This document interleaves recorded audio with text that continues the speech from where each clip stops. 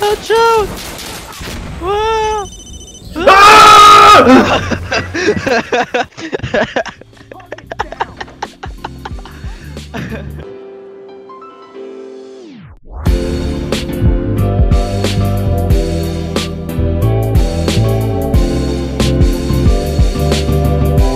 So those of you that don't know, Insurgency Sandstorm has dropped some new content along with going free to play for a certain amount of time. My roommate was away this week, so I was able to use his computer to actually try out these new features because Uncle Durek's computer is out of commission. So I thought that I would hop on and take a subscriber with me just to see what's going on with the new update. Alright, oh shit, I haven't touched this game in like 10 years.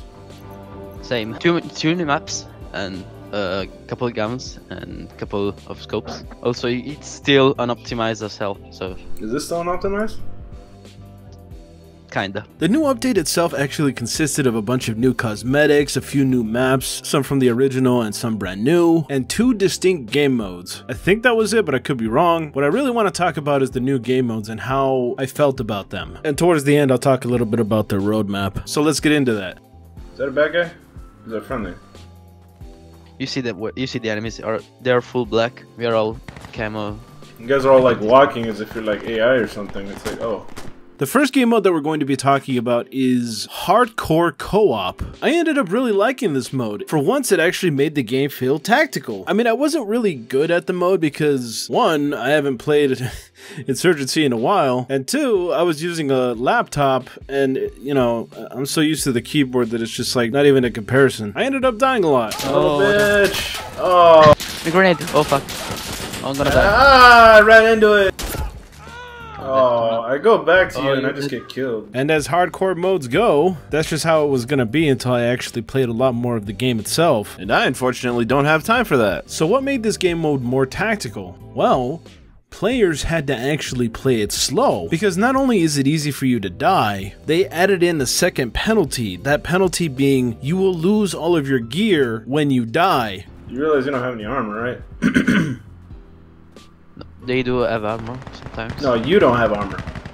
I don't, because I died. That's right. If you die, for the insurgents, you're going to be reduced to a Mosin and a pistol. That's it. No gear, no nothing. And on the security team, you're going to be reduced to an M24 sniper rifle with no scope. So when you come back to life, basically you're doing bolt action until you decide to find a box where you can actually restock your gear. That, or you could pick up weapons from enemies. But the enemy's weapons that you pick up only have 1 mag. So if you decide to go that route, you're basically forced to constantly pick up enemy weapons until you find a box to restock your gear. In a way, this is kind of a genius move because it allows the player to try out new weapons with different attachments. Because hey, maybe you didn't know that you like this new scope, or maybe the gun does feel better with a foregrip, or I don't know, something like that. I actually found it rather cool to try out new weapons that I never actually thought I would, you know, do before. But at the same time, I only got 1 mag, so it's probably better if you know, try to go for the re-gearing. But the boxes are so far and in between that you really have to either rely on your team or take it slow when you're pushing up to the next one. The game mode is essentially like checkpoint, because most of the time you're just going from point to point. When I play regular co-op, most of the time players are just running from point to point, not really giving it a second thought. But because hardcore mode adds that extra penalty, it really forces the player to think more tactically on how to get to the next objective without dying. That's why I really like it, because throughout the time that I've actually played Insurgency Sandstorm, like, it's always felt more arcadey to me than actually tactical. And that's what I think about Insurgency Sandstorm hardcore co-op.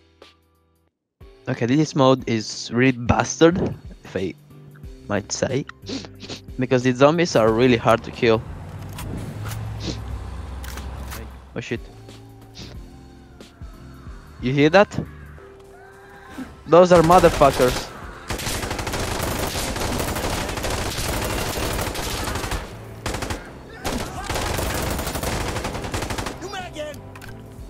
Oh!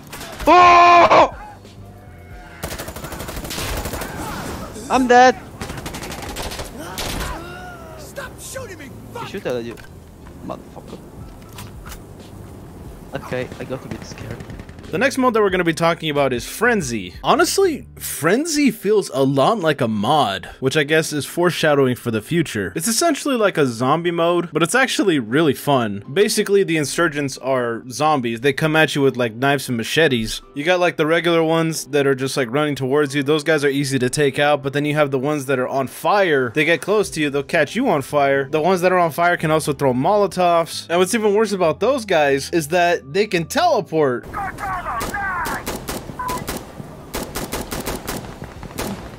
Whoa, he disappeared.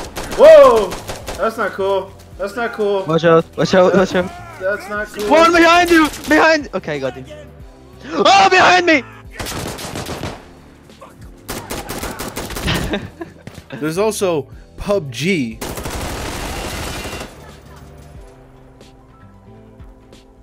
Cover me! Go PUBG! Oh god, no! How many kills? Ah, PUBG! Jesus Christ! Hello.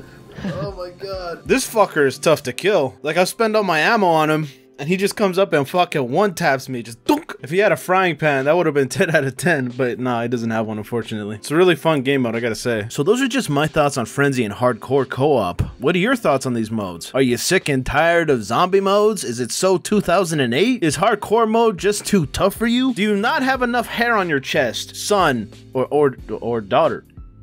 Again, I actually enjoyed these game modes, but I'm probably not as perceptive as some of the folks down in the comments section, so I genuinely want to know what you guys thought. So now let's talk about the roadmap that they just dropped. This roadmap is apparently going to go from July to December, and it honestly seems like it's going to cover everything that we've been criticizing the game for. It says here that they're going to be adding 2 new maps, a snow map and another map that seems to be actually blacked out here, or not blacked out, but like crossed out. I'm gonna guess that it's probably a fan favorite map that's from the original. At least that's what I'm gonna guess, because why would they cross it out? But if that is the case, that it is the same map from the original, I kind of wish that it wasn't. Like, again, I really wish that they would have just started out with the original map so that they could build onto it, because we're just basically going back to the same maps that we tried out in the original with sharper visuals and a new coat of paint. You know, with the new game, I want new stuff, but I do like the maps from the original, so I kind of just wish they would have started out with the original maps and then added on to that. But that's just me. What do you guys think? Moving on, there's gonna be new modes that are added to the game. One's called PvP Frontline and Co-op Outpost. I'm not sure what these modes are. I like playing Insurgency Sandstorm, but I'm not an avid player for that game, so I'm not sure what these modes are per se. I'd have to read up on them. They're going to be adding night vision maps. Oh, I'm sorry,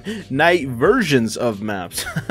Yes, we're going to get night vision goggles more than likely. Woohoo! You know, I always say that when you make maps dark, it seems like you add like more maps to the game. Like, I always say that it's like a, you know, sort of cheating. You're giving the illusion that there's more maps by making them dark, which isn't a bad thing. It's actually a good thing, and I wish that more developers would do that. But yeah, I can't wait to see those night vision goggles, see how they work. Oh, and tack lights, just anything that could light up in the dark, you know. These next couple of updates are going to be adding new weapons. This includes attachments and upgrades. They've outlined a few. It looks like it says the Tavor 7? Tavor, I think it is. I don't know. The AS Val and a few more that I can't really see. They blurred them out. It says here that they're going to be adding a hardcore rule set for all modes. I'm not sure what that means. Maybe they've gotten a lot of criticism that the game doesn't actually feel tactical enough. So maybe they're going to add like a second penalty, like what they did with hardcore co-op, where if you die, you'll lose your weapon and gear and be reduced down to like a Mosin or an M24. Maybe that's what they mean. I don't know. But if they do decide to go that route, that is going to force a lot of people to think before they actually push forward, which I think is actually a step in the right direction. But I don't know. What are your guys' thoughts on that? Here's one thing that the community wanted from the very beginning: a level editor and mod tools. Yep, they are going to be adding that in this roadmap here. So I can't wait to fucking have my shotgun saying random shit while it's shooting. Fucking blah, I got you, bitch. Blah, I got you, bitch. You know, that kind of shit. They're going to have new character customization, which I think is cool. You know, it's always fun to have more cosmetics. But one thing that I wish they would add is more voice actors. Like, if they want a voice actor, just let me get in there. I'll do it for free. Shit. Yalla! Yalla! Hello? Is anyone there? Where'd everybody go? Ah, shit! Ah, shit! Ah, shit! I've actually voice acted for a couple games at this point. I'd be down to do it. I have a dev in my Discord, so maybe I should just ask her. But overall, I honestly like what I'm seeing in this roadmap. Finally, they're addressing all the things that all the players wanted. I mean, it's a little late, but at least they're doing it, right? The moment that they add mods into the game, they're gonna see a gigantic influx of players coming in from the original game. If I understand correctly, they actually had some issue with, you know, work with the Unreal Engine game. But I also heard that a lot of people were saying that they wanted the developers to actually just go up to a better version of the source engine, because Titanfall is also the source engine, and players thought that they would have a better time with that engine than Unreal 4, but Unreal 4 just makes the game look better in my opinion. But then again, source is pretty flexible. I don't know. But anyways, we live in a day and age where hacking has become pretty common. I can't tell you how many times I've received emails of suspicious activity throughout all of my accounts. At one point, my Twitter was hacked, and I wasn't known as Durag anymore. I was known as a female adult actor.